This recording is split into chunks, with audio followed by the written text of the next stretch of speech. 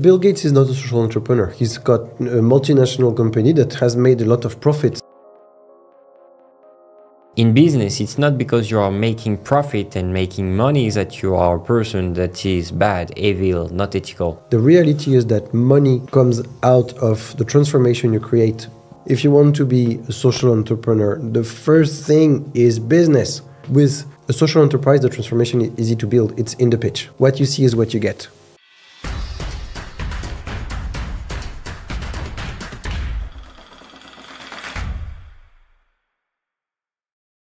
Hello everyone, hello Antoine. Hello. Again for a scale talk, ready? Always. Great. Today we will speak about enterprise, social enterprise, and Antoine, I know you have a lot to say. Yeah, it's an interesting topic. It's kind of a polemical topic. People feel engaged about it, feel involved about it or not. And it's usually either one or the other. Like, doesn't talk to me, I don't give a damn about it, or, oh yes, it's totally me. And this issue, this topic is interesting because it's a big trap. And we hear a lot of BS about it. So that's the point of today's discussion. Great. So, of course, we will need you to explain a little more what is social entrepreneurship and what is really the difference and how we should really look at it. So that's why I'm saying there's a trap. What I hear is people who come to me, generally speaking, and they say, so we are a social enterprise, we're doing good, we need a discount. And when I hear that, I'm like, another one who never got the difference and didn't understand the power of what they're doing. The point when you build a social enterprise is not to apologize. It's not to look for people who can give you discounts. It's not to say you don't have money. It's not to apologize for making profits. It's not to say that, oh, the money is not for me, it's for cause, The point is not that. The point is to say we need to make money. The point is to say we need to have a business model. The point is to say we need to make profit and we are going to charge you for something. But the profit we make, instead of putting it in our pocket, we are going to bring it back into the cause and we are going to make a difference with that. And I'm saying that because most of what I hear is absolute bullshit. I'm going to give you an example, but basically the discussion that I get with social entrepreneurs is this one.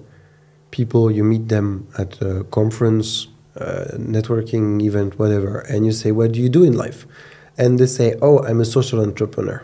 So me, being just a little bit provocative, I say, oh, so you're an entrepreneur. And they say, no, I'm a social entrepreneur. Me, so you're an entrepreneur, right? No, I'm a social entrepreneur. And and of course, oh, you're an entrepreneur. No, I'm a social. So the joke keeps going like that. And it means that somehow they feel like being an entrepreneur is dirty. Bad. It's bad. Yeah. I'm making money. No, I'm just working for a cause. And that's where something is wrong, because having the word entrepreneur in being a social entrepreneur or having a social enterprise should be something you're proud of. Mm. If you are a social entrepreneur and you can't actually say, yes, I'm an entrepreneur, then just say you're a volunteer. But don't say you're a social entrepreneur, otherwise it makes no difference. So you've got guts, show it. That's it. And that's exactly where people that feel social entrepreneur should not even say it, because either they are a company that make profits, either they are a non-governmental organization, so NGO. So it's definitely not the same. And this is a stature itself of a company. Even if you are doing social, it's good, but you're a company. And the point is, so as you said, you can have a charity, right? We have that charity, so we collect donations. Can you please give a donation? We're not paying ourselves. It's volunteering, just give and we will distribute. Okay, fair enough, that's a model. But an enterprise is an organization that is producing an income, having some costs, and therefore needs to have a balance sheet somehow that has a revenue that is superior to the costs, period. So the question is, do you make any profit? Yes, no. And there it becomes a touchy topic because the word profit kind of, no, it's dirty. It's like money. Ooh, we don't, no. Please give me money, but no, I don't want to touch it. Ridiculous, right? So the question is not, should you make a profit? Yes or no, because it's dirty. The question is, what are you waiting for? Just work on building a business model that is profitable and then be clear as to the fact that the profit is not going to go in your pocket personally, but is going to be reinvested in the cause. So if you have a social enterprise that is helping women empowerment anywhere, sometimes it's in Africa, but it can be around the corner, right? It doesn't have to be far. Then you are selling stuff, you are selling advisory services, you are selling something, and the money is there to push the cause, which is women empowerment, and that's fair enough. There is nothing dirty with that, but it's just you have to accept it in the first place. And it can be a certain level of that, because you can be a social company, a social entrepreneur. So let's say you give back 80% of your profits to charity, for example, as you said. So you have a brand of underwear for women, and you want to help women's empowerment or women's rights or women whatever, but to cause around women because that's your niche. Okay. You can definitely choose to be a social entrepreneur and be an entrepreneur and keep 20% of the profit for you and 80% for that cause. You're still doing a social company because you are helping, but you are clear that, okay, you keep a part for you for the job you've done, and then the rest of that you share. For example, Bill Gates. And yeah, but Bill Gates is not a social entrepreneur. He's got a multinational company that has made a lot of profits, and It's then he has level. decided to turn some of his personal cash into a foundation, which is another perspective. But where you're right is that you can say, I'm making money selling underwear, and I'm going to give 80% of that to the cause, and the rest, 20%, can be. So that's the profit, right? So people have been paid, you have been paid, that's salaries, etc., etc. So either the 20% that remain, you decide that you are the shareholder, and so you have to pay yourself with dividends, or you have some shareholders who invested the money and it was not a donation, right? So those shareholders need to get their money back at some point, which is fair because it's not a charity. So those 20% are going to go into a fund that can then be used to repay the shareholders in 5 years. So they gave you money to start with, and you have 5 years to give it back. Fair enough. But there is also another point, which is, again, social enterprise is an enterprise, and an enterprise needs to have some funds for investment. Otherwise, it stagnates and it dies. So you make your money selling underwear. You give 80% of the profit to the cause. Fair enough. The 20% that remain stay in the bank so that next year or in 2 years or in 3 years, you have some cash to keep investing. And that's really important. I'm going to give you an example of a charity that I coached back in Hong Kong, right? They were taking people off the streets. The government is not doing the job there, so people die in the streets. That's unfortunate and sad and horrible and whatever the word you want to put to finish my sentence. The government is not doing it, the charity is doing it. The CEO has to be paid. The board is voluntary. But the team has to be paid. So they are getting money from different donors and this and that, but they are not just a charity like the other ones, in the sense that it's not just please give me money and I'll distribute it with food. They are a social enterprise in the sense that once they take people off the street, they have a way to bring them back into society. So they need to have access to housing. So real estate in Hong Kong is extremely expensive. They need to have income to pay for the rents. And then they put someone who sleeps in the street inside that place. And in a place, they are going to put, let's say, 5 different guys, and one who used to be in the street and now is fine. But that guy is checking on everyone. He has to be paid. He needs to make a living. So they have to find a business model that works. Someone is funding the thing so that it can keep working and it can keep people off the street.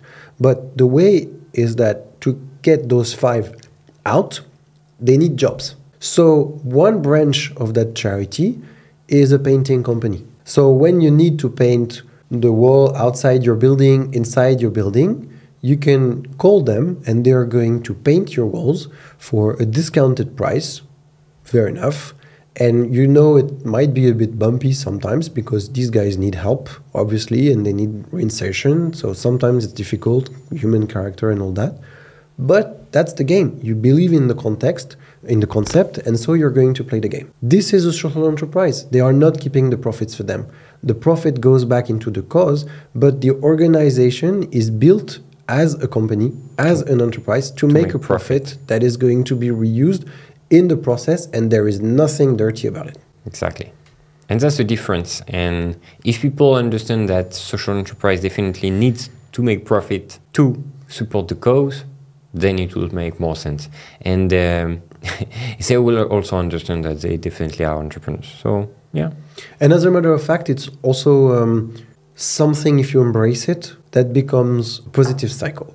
The example I have is that charity, for instance, we had a call one day. And I was working with the board and working with the CEO, and we were having a meeting. And then, oops, sorry, I need to take a break. A potential donor is on the phone. So the discussion takes place. And the donor from bank says, we would like to donate 40K for the cause because it's good for, banks have money they have to bring back to the system. So they had to spend the money and it was a good fit. And I was behind the screen and I said, how about 50K question mark, 80K question mark? And because the CEO on the other side understood my point and that he was very free in his mind, very decomplexed about the idea of making money and making a profit and bringing money in the machine, he said, well, our starting point is 50K for the significant donors. Can you match that? And as a matter of fact, we're working on a project that would be 80K per year for the next few years because we need to build that program in a sustainable way. If you just contribute once, it's complicated. If you can sponsor that for 5 years, we can start the project now. And the guy on the other side with the board around the table, 10 seconds of silence. Let's go for 80K. It took 10 seconds to double the amount, and it made a 40K difference. On the table, back to 80K, something like that, right? For a few years. So the difference is, if you're apologizing constantly about, oh, I'm sorry, I'm social, can you give me a discount? You're going fucking nowhere. If you say, I have a cause, I have an enterprise, I need to make money to push that cause, things become a lot clearer. But in the first place, you have to fight for it. Yeah, and I will connect to a point that won't share about that. Because some people think genuinely they have to be a social entrepreneur to be considered as someone ethical. But in business, it's not because you are making profit and making money that you are a person that is bad, evil, not ethical. And you can be fully ethical by doing your business, at least if you respect your customer, you respect your employees, and you do all in the right way.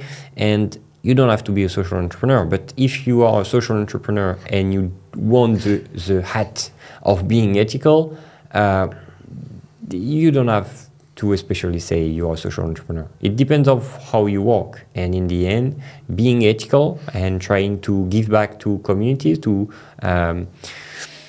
projects, to cause, is totally up to you and your own way of working. No need to hide behind a social enterprise or whatever. You can do things well and even make profit and even not be a social enterprise and being a fully entrepreneur and share even more to causes because you took it as a full business. So it's really up to people.